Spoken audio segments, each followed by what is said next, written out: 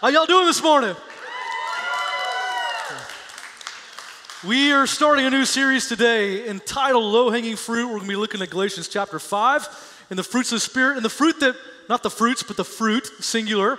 The fruit that we're looking at this morning is patience. Do y'all have patience in the middle of traffic? Come on, Jesus, help us. Let me introduce myself if you're new this morning. My name is Adam, and I'm the pastor here, and it is a privilege to welcome you here and for you to worship with us if you are new today. Man, my desire is that you encounter Jesus today and you feel the love of Jesus from our church family. And man, we're just so glad and thrilled that you've joined us on this Sunday. Let's pray and let's just welcome the Holy Spirit to speak to us this morning. We come before you this morning, Holy Spirit. And we thank you for the opportunity to open your word today. God, I pray that you would just speak to us. What we say to you this morning, God speaks for your servants are listening. God, would you breathe upon your Logos word and make it rhema to us? That God, as we talk about the fruit of the Spirit, God, specifically patience, that Lord, you would teach us and mold us and shape us and help us to walk patience out supernaturally. It only comes from your Spirit. So Holy Spirit, we love you, we thank you, and we honor you today. We're here for you and you alone. No one came here to hear a message from me, but we all came here just to hear from you. So God, we thank you, we love you. In Jesus' name, amen. Amen. I want to give you a definition of low-hanging fruit to get started this morning. Low-hanging fruit, according to Merriam-Webster Dictionary, means this: it's easy things that can be most readily done or dealt with in achieving success or making progress towards an objective. As followers of Jesus, we should easily live out the fruits of the Spirit, the fruit of the Spirit. It should be easily lived out in our lives. Sadly, though, what happens is we put our attention on the gifts of the Spirit when God says that every good and perfect gift comes from whom? God himself. And when we're going after the gifts of the Spirit versus just going after God, it results in this shallow relationship with a loving God. So this is kind of a reset this morning. We want to put our attention on God and live out the fruit of the Spirit. Let's read Galatians chapter 5 where we find the fruit of the Spirit. And again, this is a series about the fruit of the Spirit and how it can be easily obtainable if we just listen to the Spirit of God. Galatians 5, 16 through 26, let's read. I say then, walk in the Spirit and you shall not fulfill the lust of the flesh. For the flesh lusts against the Spirit and the Spirit against the flesh. And these are contrary to one another, so that you do not do the things that you want. But if you are led by the Spirit, you are not under the law. Praise God for that. Now the works of the flesh are evident, which are adultery, fornication, uncleanness, lewdness, idolatry, sorcery, hatred, contentions, jealousies, outbursts of wrath, selfish ambitions, dissensions, heresies, envy, murders, drunkenness, revelries, and the like. Which I tell you beforehand, just as I also told you in time past, that those who practice such things will not inherit the kingdom of God. But the fruit of the Spirit, this is what we're after. The fruit of the Spirit is love, joy, peace, patience, kindness, goodness, faithfulness, gentleness, and self-control. Against such there is no law. And those who are Christ have crucified the flesh with its passions and desires. If we live in the Spirit, let us also walk in the Spirit. Let us not become conceited, provoking one another, or envying one another. You see, it is our responsibility as believers to choose to walk in the Spirit. and to not walk in the flesh. We can choose, it's a choice of ours to walk in the Spirit. You see, every single day there's a battle going on inside of us to make the choice, am I going to listen to the Spirit or am I going to listen to my flesh? Am I going to listen to what I want to do or am I going to listen to what God is leading me to do? You see, every single day we have to make the choice. God, would you renew my mind? How does he renew your mind? Man, it's through the Word of God. He changes us through his Word. That's why it's so important every single day to get into the Word, to get into prayer, to spend time with Jesus. Because then it will renew your mind. You're able to reflect these fruits. It just comes natural. I read a statistic this past week, and it said that if you spend time with the Lord and reading his Word 3 times during the week, it has negligible difference in your life.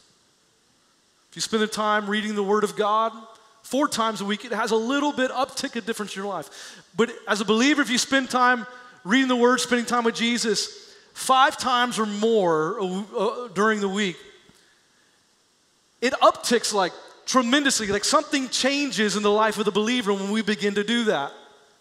You see, staying connected to Jesus, which causes us to live out the fruit of the Spirit. Jesus said this in John 15:5, that I am the vine and you are the branch. So Christ is the vine and we are the branches. In order for us to be changed, we have to stay connected to the vine. We have to stay connected to Jesus. And it says this, that we can do nothing apart from him, including being patient. How do we live out supernatural patience? How do we walk in patience? It's through being connected to Jesus. Every fruit is available when we're connected to Jesus.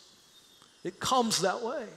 You see, Christ is the vine, and the Spirit, its roots grow deep and offers us nourishment, which allows us to bear fruit.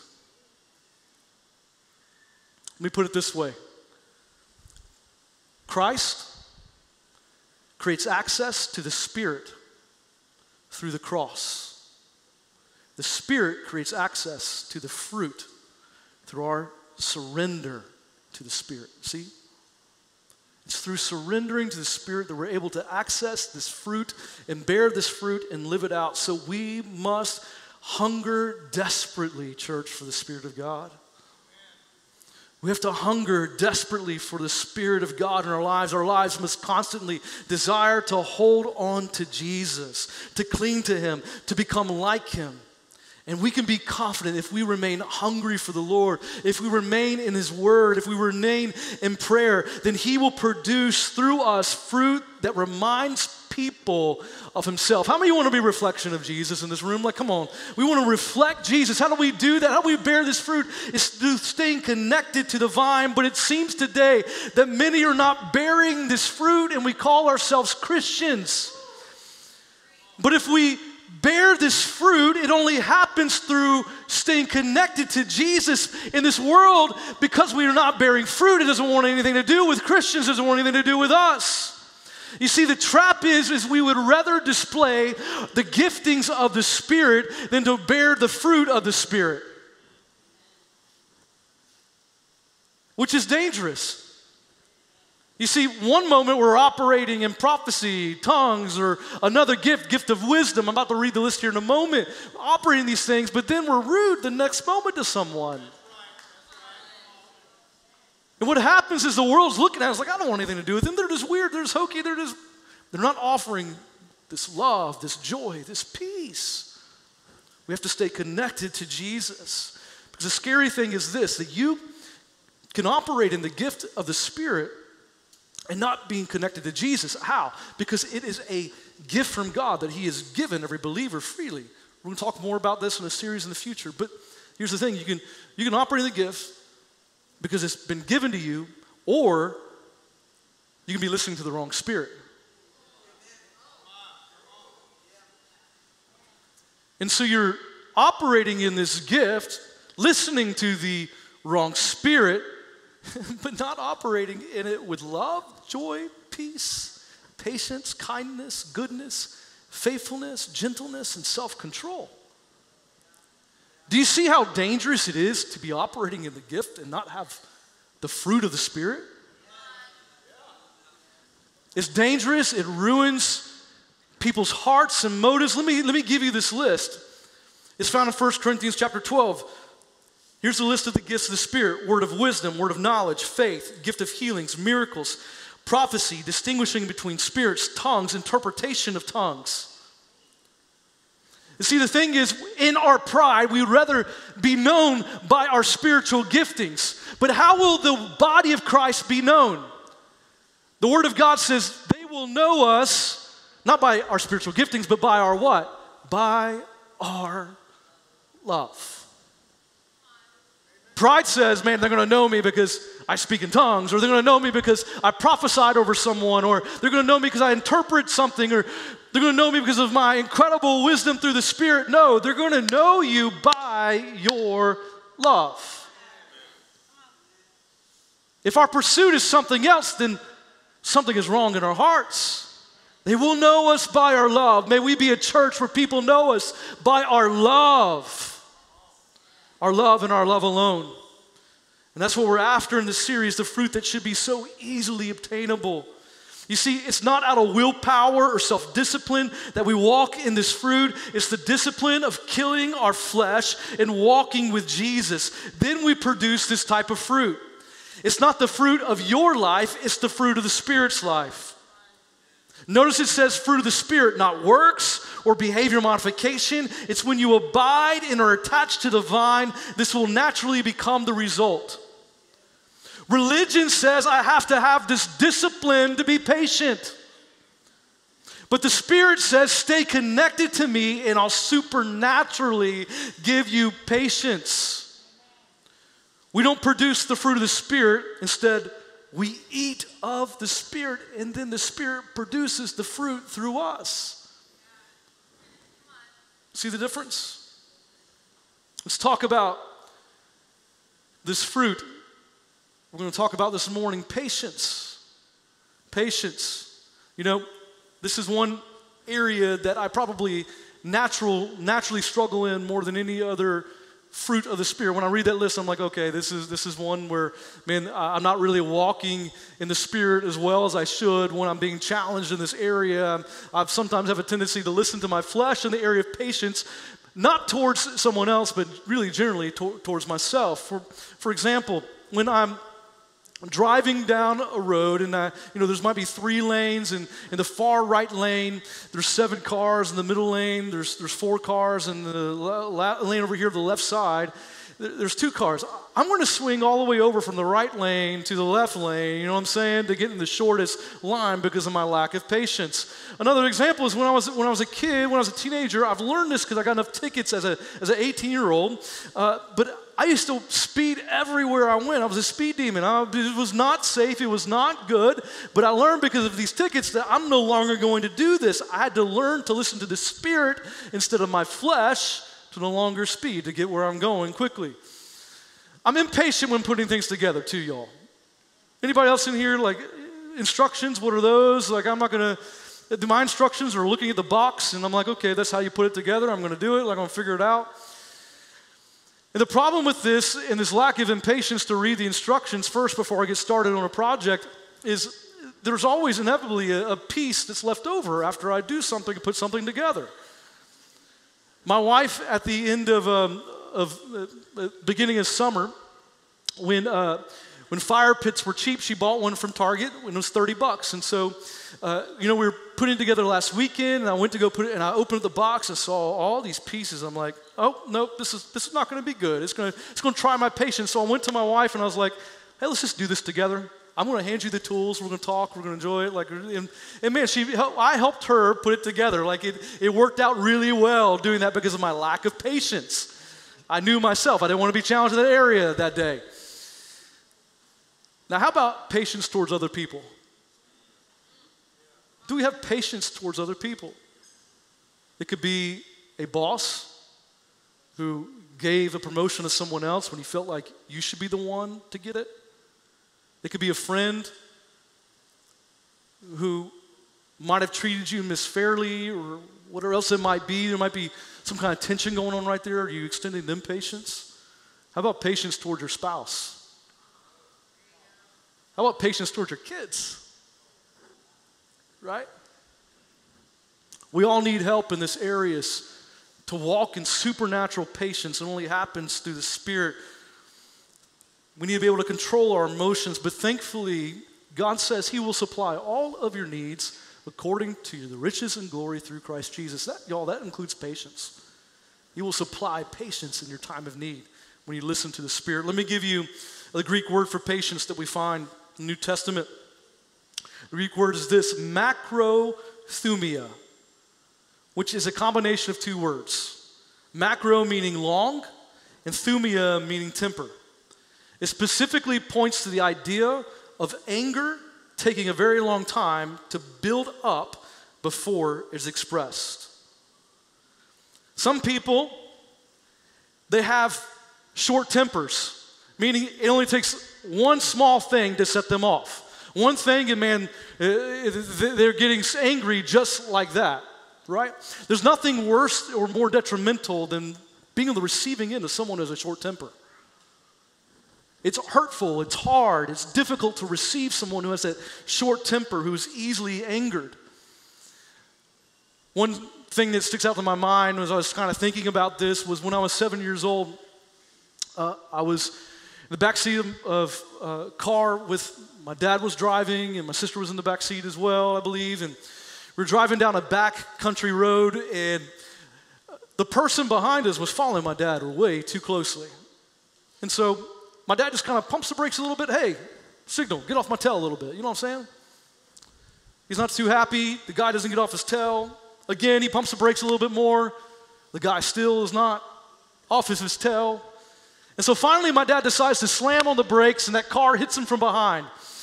And my dad's a believer. Like, he loves the Lord. He's a follower of Jesus. And he has always been strong with the Lord in that area, but in that moment, because that guy was following him too closely, what was he doing? He was listening to his flesh and not his spirit. And so he slams on the brakes, they hit him, he gets out of the car, and what are you doing? I've got 2 kids in here. And I'm thinking to myself, Dad, well, you have to, why'd you slam on the brakes, right?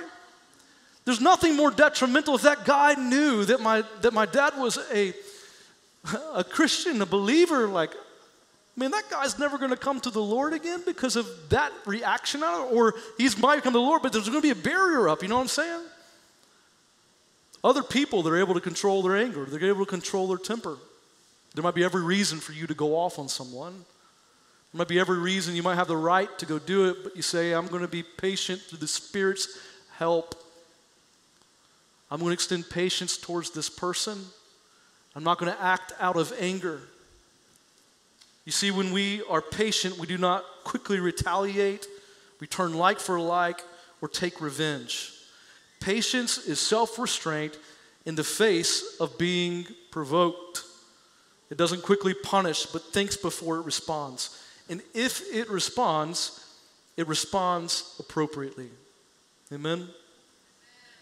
So let me give you 3 things on patience. Number 1, we can grow in patience. We can grow in patience. You know, the secret to patience is found in Galatians 5:16, which we read earlier. And it's really the secret to walking in every single fruit of the Spirit. Let's read this again. I say then, walk in the Spirit, and you shall not fulfill the lust of the flesh. For the flesh lusts against the Spirit, and the Spirit against the flesh. And these are contrary to one another, so that you do not do the things that you wish. But if you are led by the Spirit, you are not under the law. You know, when I've struggled with impatience and hurry, it's a result of not being connected to the Spirit of God. How do we become disconnected to God? Through hurry. What's the way that we hurry in society today? We're multitaskers. We think that we can multitask. Is anyone in this room good at multitasking? Said, it's rare to find a guy who's good at multitasking, yeah? We compartmentalize everything. We think that we can drive in the car, take our kids to school, have a conversation with them, at the same time eating a donut, drinking coffee. checking our phone, text messaging someone, right? Checking our calendar. Or have you ever done this before? You're watching TV, and so while you're watching TV, you're doing some work on the side on your computer, then you have your iPad over here, and you're playing a game, and then you're scrolling through Facebook on your phone. All while your kids come in and try to have a conversation with you, and you act like you're listening. Like, man, multitasking, what does it do? It's causing us to hurry. It's really coming from a spirit of just trying to hurry, trying to get things done. And so we're disconnected from God. Listen, hurry is the enemy of our spiritual lives. It will take a toll on your spiritual life when you begin to hurry in your life. One of my favorite books of all time is this book called The Life You Always Wanted by John Ortberg.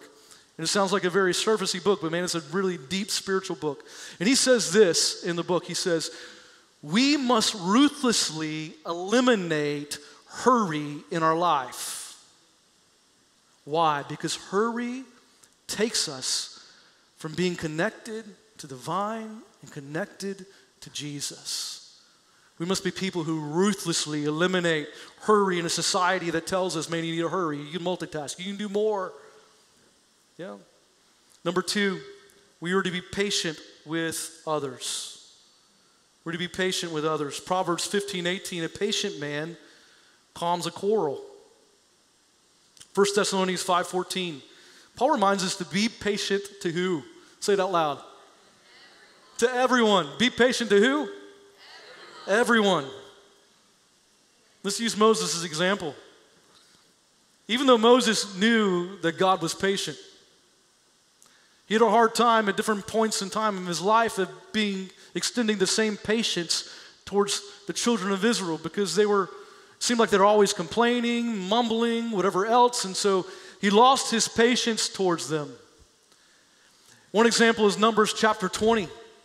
And in Numbers chapter 20, God tells Moses, hey Moses, I want you to gather the assembly together, I want you to gather everyone together, and then I want you to speak to the rock, and what I'm going to do is I'm going to produce water out of that rock, and I'm going to provide a miracle for the people of God, and they're going to be blown away. But what does Moses do with God's instructions? Let's read about it. Numbers 20, verse 10, and Moses and Aaron gathered the assembly together before the rock, and he said to them, hear now, you rebels, must we bring the water for you out of this rock? Can't you see Moses' attitude right here? He has an attitude towards the people of Israel. Verse 11, then Moses lifted his hand and struck the rock twice with his rod, and water came out of it abundantly, and the congregation and their animals drank. Then the Lord spoke to Moses and Aaron, because you did not believe me, to hallow me or to honor me, to worship me, in the eyes of the children of Israel, therefore you shall not bring the assembly into the land which I have given to them. So when God told Moses to speak to the rock, and I'm going to draw out water for all the people, what did Moses do? And in his impatience towards the children of Israel, he decided in his frustration to hit the rock twice, and then water would come out. And what happened was, because of his impatience with others, he was not able to inherit the promised land that was promised to him. You see, your impatience with others can hold you back even from your destiny because of your sin. You see, Moses was usually at times a very patient person, but even patient people have their limits. Moses in that moment, man, he hit his limit. And so we all need, it's not through mustering up willpower or just through discipline. We all need this supernatural patience that only comes from the Spirit of God. You know, one very powerful prayer that we can pray is, God, would you help me see people the way you see people? Lord, would you help me see that person, God, the way you see it. I don't care what I've heard about anyone. I don't care about the gossip going on around that person. Lord, let me see your child. See, every single person is a child of God. You're a son or daughter of God. And God has an incredible love for every single person. God, help me to see that person, Jesus, the way you see that person, and extend the same grace and patience and love that you've extended them. We have a value around it here. It's the value of edification. And how we say is we want to speak life. How we articulate is we want to see people the way God sees people. We want to speak life and not death, and call out destiny in others. Have you ever spoken life into someone and all of a sudden, man, something changes in their heart and their spirit and they are able to accomplish something and they recognize the calling of God on their life because you call it out? You see, our words have power. We see people the way God sees people, not the way our flesh wants to see them. You may say to yourself, man, I wonder why that person feels so distant. I wonder why that person has such anger. Maybe it's because they're struggling with something in their life. Or maybe you may say, man, I wonder why that person doesn't want to be my friend. Maybe it's because they've experienced rejection before and they've put up a wall. Or maybe you'll say, man, why doesn't that person just surrender fully to God? Maybe it's because they've experienced hurt before. What do you do in those situations? You pray for that individual. You extend patience towards them. Allow the Holy Spirit to work on them.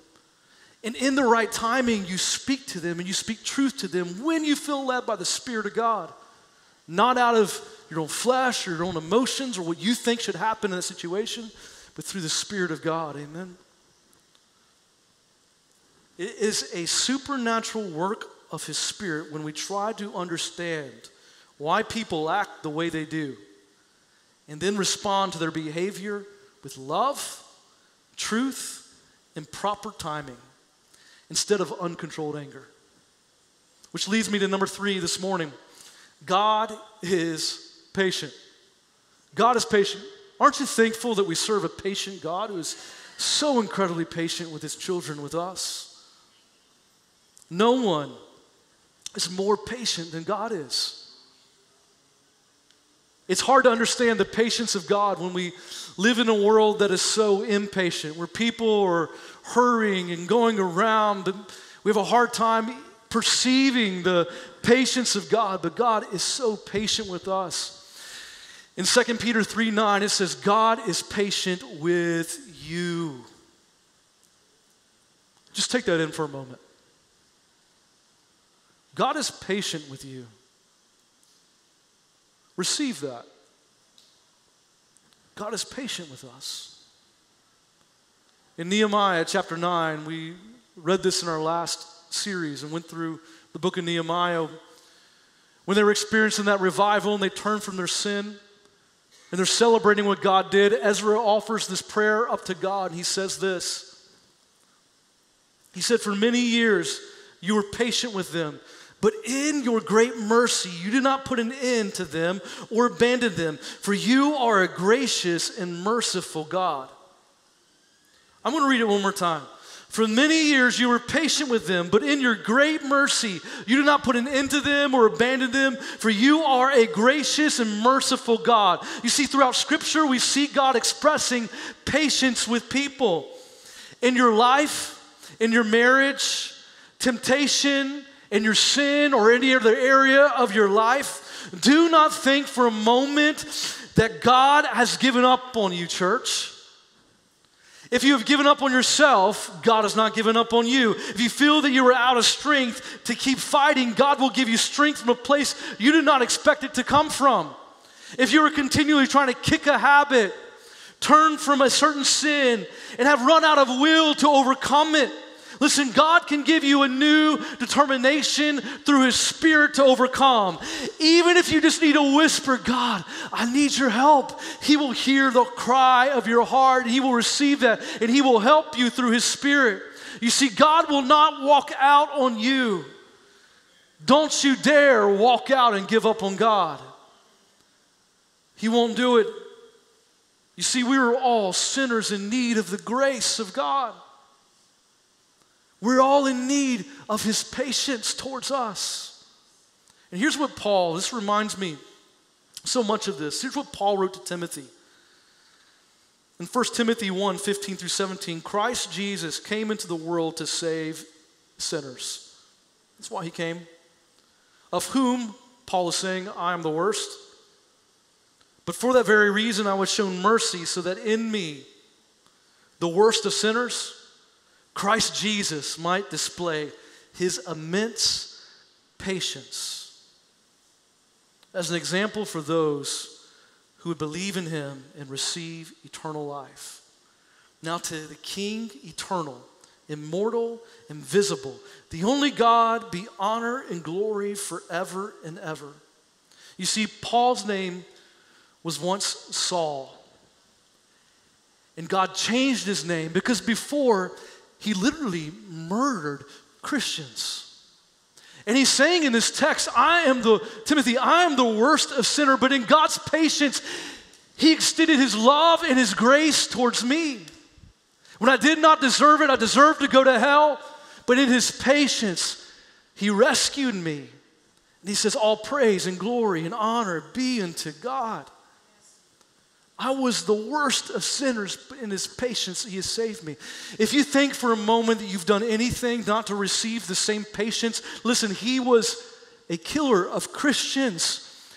You have the patience of God. God is patient with you. God is patient with me. But here's the thing. You have to know that even though God is a patient God, that his son is coming back quickly. His son is returning for a bride that he loves. And you can be a part of that bride. You can come into the family of God. Listen, if you're not absolutely, positively sure that you're a child of God, today is your day to give your life to Jesus, because in his patience, he has extended this to you. There's nothing you could ever do to earn it. There's nothing you could ever do to deserve it. You see, it's only in his patience that he's allowed me to walk into eternal life. Would you rise with me? Let's bow our heads and close our eyes this morning.